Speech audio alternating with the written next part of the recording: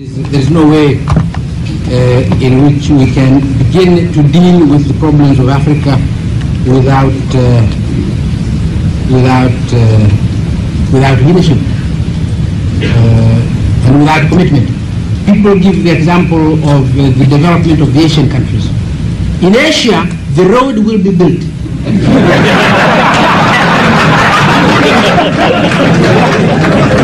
In Africa, it will not be.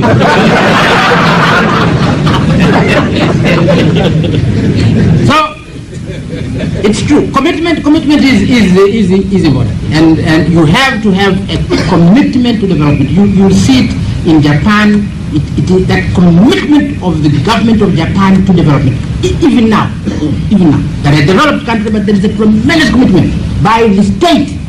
Don't listen to this nonsense that the state should give up the direction of the economy. It's nonsensical, and we have so many stupid leaders who think you can develop a country, that somehow you can hand over the development of your country to something called private enterprise, unregulated. Unaachia tu basi.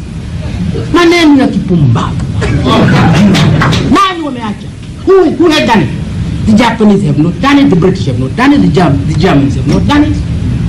They will be meeting in Halifax in June. They will be meeting in Halifax. What for? To drink tea?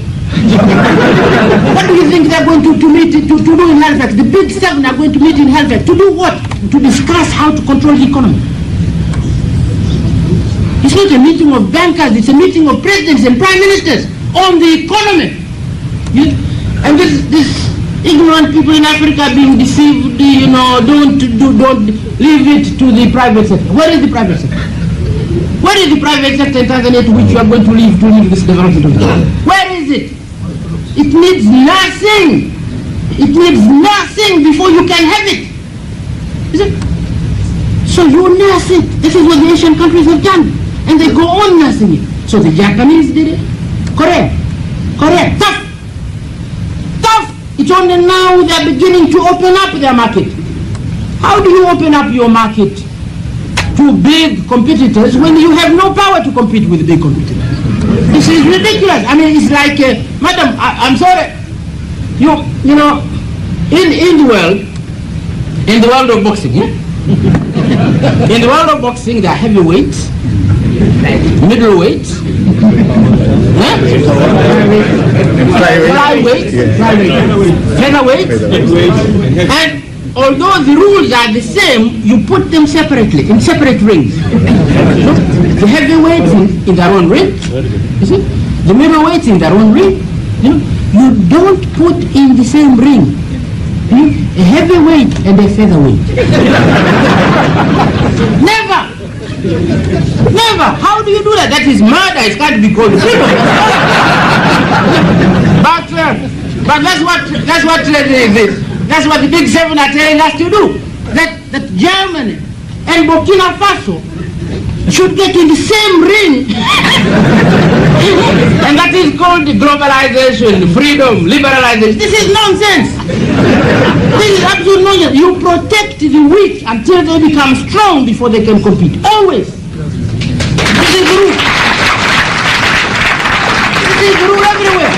But our leaders, even if we tell them that, they dare not argue. They can't argue. So you can't say no. So one, as you say, one is the weakness, our own weaknesses in the internal weaknesses, and really until we remove those internal weaknesses, we can't begin moving. But the internal weaknesses are not the only problem. The problem is this pressure from the rich that we should open up our markets for competition. I'm told we have opened now here for banking, for instance, banking. Now Tanzania banking to compete with the European and North American banking? This is nonsensical.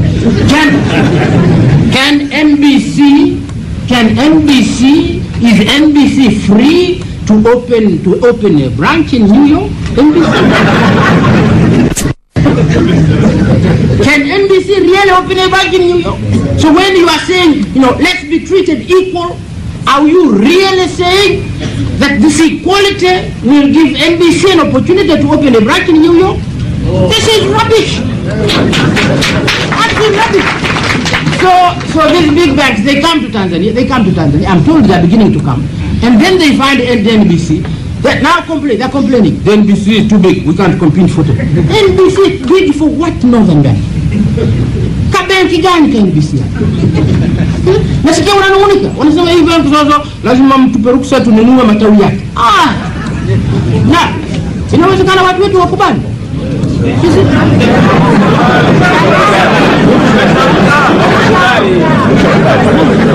So, I'm sorry, I've answered your question. But I didn't want to touch that. I did not want to touch that because that's another area where once provoked, I don't stop. So. This podcast was brought to you by BG Media. Download the BG Media app today or visit barglobal.net for more podcasts.